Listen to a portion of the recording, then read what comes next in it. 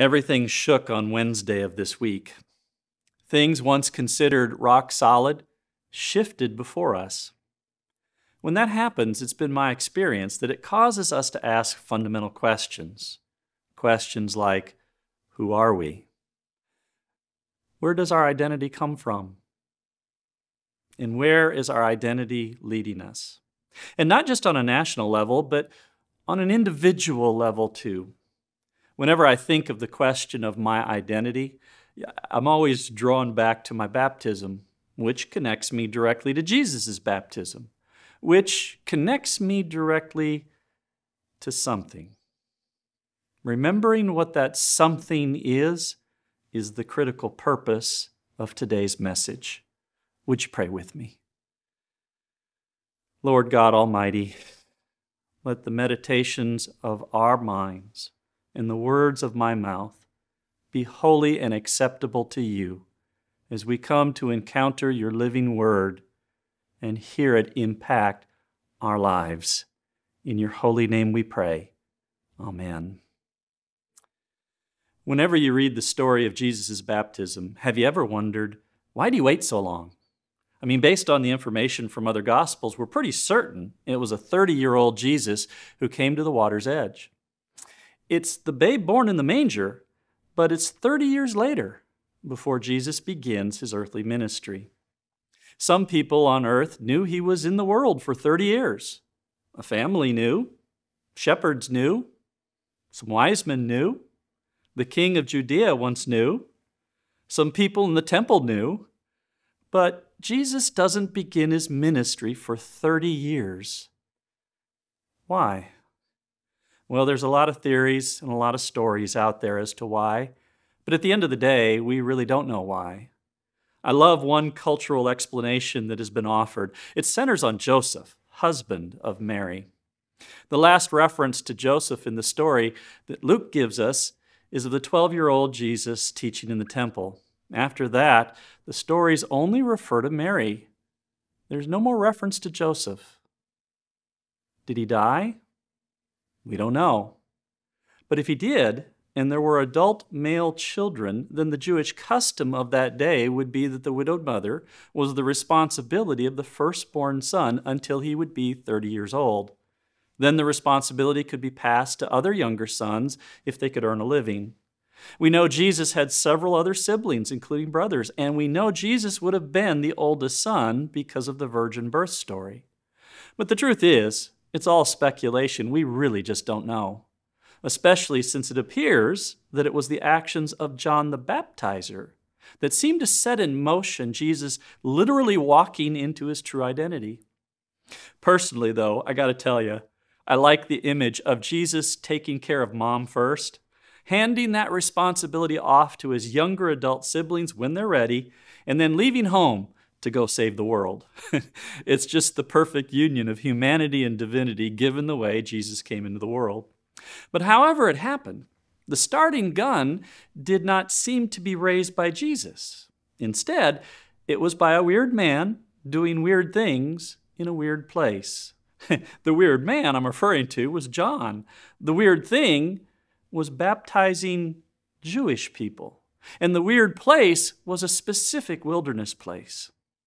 So how did John become the trigger pull on the starting gun, initiating a 30-year-old Jesus' ministry on earth? Well, the writer of Mark gives us some clues. Look to the prophets. The answer lies back in the prophetic stories that the children of God have been telling for hundreds of years. Stories of God showing up through leaders named Moses and Joshua, freeing a captive people and leading them through the wilderness into the promised land. Stories of powerful prophets like Elijah, who took on the prophets of a false god and the Jewish king's foreign wife Jezebel, who had made worship of that false god the new unwelcome center of Israel's religious life. Moses, Joshua, Elijah, all men of God who were tied to a particular piece of real estate, the River Jordan wilderness just north of the Dead Sea, Gilgal, Jericho, Mount Nebo, all just a few miles apart, all tied directly to God's story, all specific landmarks of a wilderness place where God showed up in the past.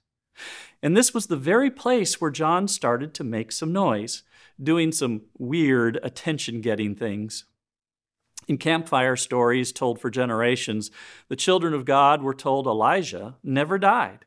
Instead, he handed his mantle over to Elisha at the parting of the river Jordan in this specific wilderness place and was taken up into heaven in a chariot of fire. Now, that's the kind of story that dances with the flames of a campfire as it's being told, especially when it's paired with the prophetic words of Malachi. Malachi ends his prophecy with this concept. You know, the world, it just doesn't seem fair right now, but a different day is coming. Because the God of righteousness, the God of justice, demands that it will all be right one day. And through Malachi, God said it this way, "And lo, I will send you the prophet Elijah before the great and terrible day of the Lord comes." Probably a great day for those anticipating, and probably a terrible day for those who ignore him. Which is why the clarion call went out from that very area where Elijah was taken up, in that very area where the children originally crossed into the promised land, in that very wilderness place, as John began to look a lot like Elijah, a hairy man wearing a leather belt, as John began to act a lot like Elijah, a simple man who lived off whatever the land provided, and as John began to sound a lot like Elijah, repent and turn back to God. That was Elijah's core message. You can see why it became possible to see the weird man doing weird things in a weird place as Elijah. It's all happening as foretold. It's a calling to prepare the way for the one to come. It's happening where it should, how it should. It appeared the starting gun just went off. But this act of baptism, what was that? The truth is, we've been trying to understand it fully for 2,000 years now. A form of baptism is known to the Jewish culture. To this day, it is part of the final ritual of bringing someone not born Jewish into the Jewish faith. But Jewish people born into the faith, like those responding to John's call from Jerusalem, they don't need to experience baptism unless it's somehow understood as a completely new identity. What we know is the people went into the wilderness in droves where God had moved before to prepare themselves for God to move again. And John is making it very clear that preparation will require a new identity through the water. And as the people of Jerusalem begin en masse in that specific wilderness place where God had moved before, a 30-year-old Jesus from Nazareth appears. He comes, not as Mary's son. He comes to take on his identity. Now, we don't know what conversations took place between Jesus and Mary as he prepared to leave her. We don't know what conversations took place between Jesus and his siblings as he prepared to leave them. But what we do know is that according to Mark, John expected his arrival. And John already knew the one to come would cleanse people with something more powerful than water. It would be a cleansing spirit. That sets up the pivotal scene as a 30-year-old Jesus enters the water with John. And in that sacred moment, Mark uniquely records the heavens were torn apart as Jesus is baptized. That reminds me of the scene at the end of Mark's story where Mark says at Jesus' death on the cross, the temple curtain separating the Holy of Holies from the people is torn apart from top to bottom, from on high to down low, just to be clear where this movement is coming from. I think we're supposed to see Jesus as the one ripping down the boundary between heaven and earth, tearing apart the very things that separate us from God. And in that tearing, a part of heaven spills out onto Jesus. Mark says it is the Spirit descending like a dove as God speaks those words affirming Jesus' true identity. You are my Son, the beloved. With you I am well pleased. What spilled out of heaven in that sacred moment initiated his earthly ministry. It was his true revealed identity in the household of God. It was the start of all things being made new again. You know, Wednesday of this week caused me to think of my baptism. Roughly 60 years ago, a mommy and a daddy stood in a Methodist church at the water's edge with a baby boy. A pastor asked the question, "What name is given this child in the household of God?" My dad and my mom said out loud for God and everyone present to hear, "Mark Lawrence Burgess." I was baptized that day through two actions. First, I was touched by the water of life that connects all of us to each other and to God. As the pastor said, "Mark Lawrence Burgess, I baptize you in the name of the Father and of the Son and of the Holy Spirit." And second, I was touched by the others present and the Holy Spirit as the pastor said, "May the Holy Spirit work within you, that being born through both water and Spirit, you may be a faithful disciple of Jesus Christ." That was the moment in our Methodist understanding that God adopted me into the household of God. I became a Christian in that moment, not by anything I did, but by everything God has done. I was given identity and purpose through the Spirit of God that would be revealed through a life cooperating with God's grace, a life ultimately given to God's will as I would later come into life-giving relationship with God through Jesus Christ. I was adopted through God's half of the covenant promise. And all those present on that day in the congregation 60 years ago promised to share in that covenant promise, to nurture me in the Christian faith so that I would one day be able to claim the faith that had already claimed me, so I could walk boldly into my true God-given identity and my purpose in this broken world, no matter what. And that Spirit that pours out into us as we walk by faith in this world sustains us in all things. It sustains us in the good days, and it sustains us even on the "I can't believe this is happening" days. Who are you?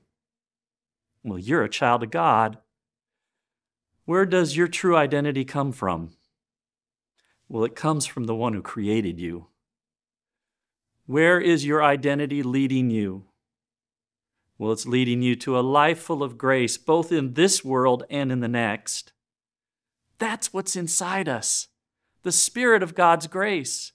That's what drives us, the Spirit of God's grace. That's what sustains us, the Spirit of God's grace. That's what we need to remember when the world shakes. You have more strength inside of you than you will ever need. And the good news of this day, it doesn't come from you. It comes from God. So at the intersection of Baptism of the Lord week and a week of earth-shaking images, I hope you hear God saying, "Remember, my children, you are baptized, and be thankful." And just so you have new images in your mind's eye of God still moving among the people of God, I'm going to invite you now to join with us in witnessing the recent baptism of little Gracie Emerson as she is brought to the water's edge to receive her God-given identity, beginning her journey towards the heart of God. Faith family, it's a joy to have you with us as we come to the water's edge. There's just something special and wonderful about coming to the water's edge to watch God move through a baptism. We have the Emerson family with us today. That's Ben and Kelsey, that's Dad and Mom. And we have big brother Liam here as well. And the one who's being baptized is Gracie. And we're just so glad that you could be a part of this with us. Brothers and sisters in Christ, through the sacrament of baptism, we are initiated into Christ's holy church. We are incorporated into God's mighty acts of salvation and given new birth through water and the Spirit. All of this is God's gift offered to us without price. Mom and Dad, in our United Methodist understanding of baptism, we believe that this baptismal covenant is shared with the family and the faith community. So we ask you to affirm the faith this child will be raised in by answering these three very significant questions. First, do you renounce the spiritual forces of wickedness, reject the evil powers of this world, and repent of your sin? Second, do you accept the freedom and power God gives you to resist evil, injustice, and oppression in whatever forms they present themselves? And third, do you confess Jesus Christ as your Savior and put your whole trust in His grace and promise to serve Him as your Lord in union with the church which Christ has opened to all people? If so, would you say, we do? We do. Family, we ask you this. Will you nurture this child in Christ's holy church, that by your teaching and example, she may be guided to accept God's grace for herself, to profess her faith openly, and to lead a Christian life? In congregation, we ask you, will you love this child and do everything in your power to nurture them in our shared Christian faith? If so, where you are at this very moment, please say, with God's help, we will. With God's help, we will. Let us pray. Thank you, God, for transforming our lives through the living water of Jesus. Let your Holy Spirit make this water holy so that as Gracie is baptized with it, she will inwardly experience the power of the Holy Spirit and begin to live a new and abundant life. Amen. Gracie, what a joy. I just love coming to this time. Oh, I do. It's one of my favorite things to do, and I know you're a water bug too, so you're going to enjoy this. Mom, Dad, I ask you, what name is given this child in the household of God? Emma Grace Emerson. I baptize you in the name of the Father, the Son, and the Holy Spirit. And let the church say, Amen. Amen. Emma, may the Holy Spirit work within you, that being born both of water and spirit, you may grow to be a beloved disciple of Jesus Christ. And let the church say, Amen. This is that time when normally, Gracie, this is that time that normally I would take you in my arms and I'd walk you all over the church and we'd introduce you to everybody. Yeah, it would be so cool, but we're just not going to do that right now. Instead, though, I want to remind everyone, you're part of this holy covenant that God is performing in this moment, this sacred moment.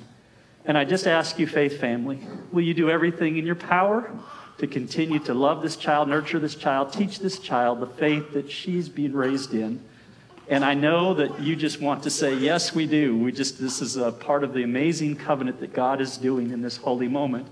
So Gracie, I celebrate with you in this critical, wonderful, absolutely amazing moment. And I know you're just wanting to celebrate, aren't you?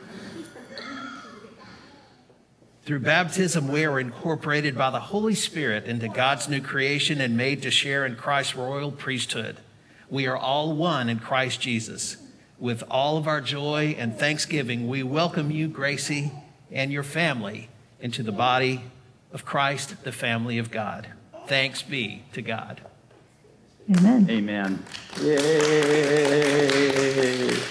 Awesome.